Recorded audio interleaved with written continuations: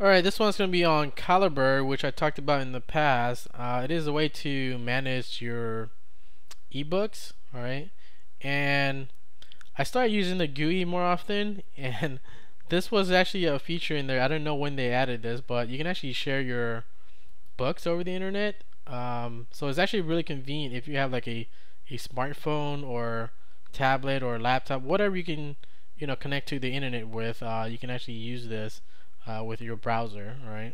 So this is my library that I have, right, of comics and stuff.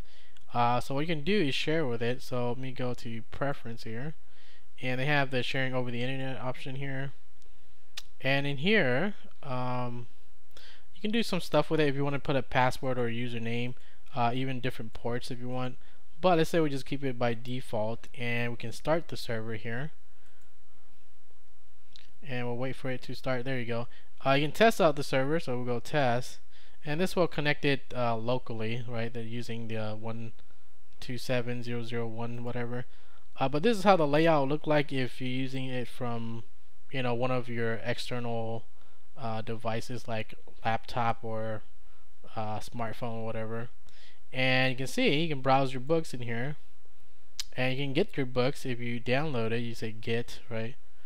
So that's how it looks like. You can see your ratings, you can see the details of the book if you want. What else can you do? Let's go back here.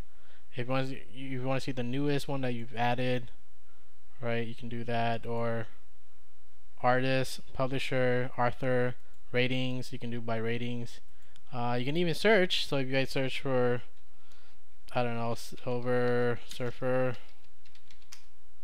then I'll just go out and get those results only.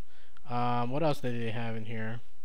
We go all books, and you can see that they have the old style. They do have an old style that they used to use. I didn't really know they had this before, so I never used this before. Alright. Other stuff like mobile.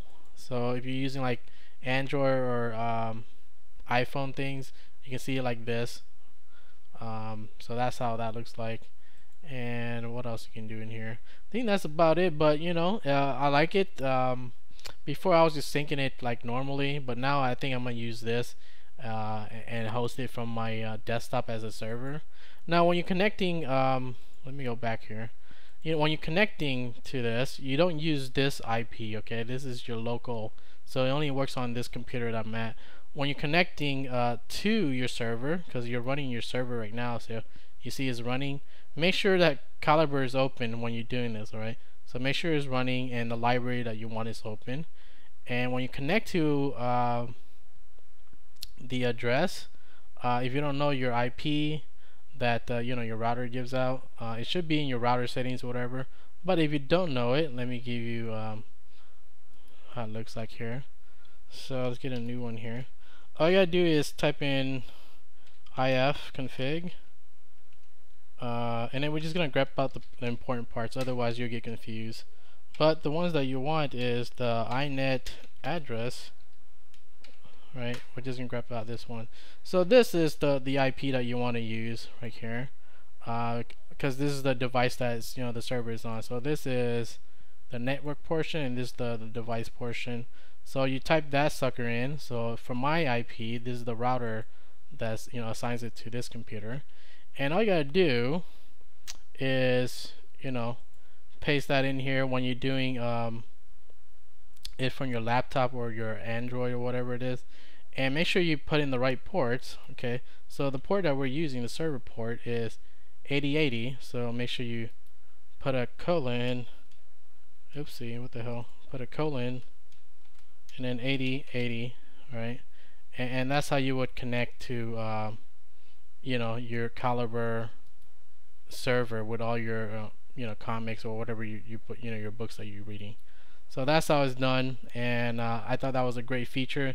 I don't think I'm gonna sync it. Well, I have to sync it because I don't have wireless on my e-ink reader, but if you have a wireless device, you can use that. Much more convenient than manually doing it. Anyways, Calibre, if you're using it,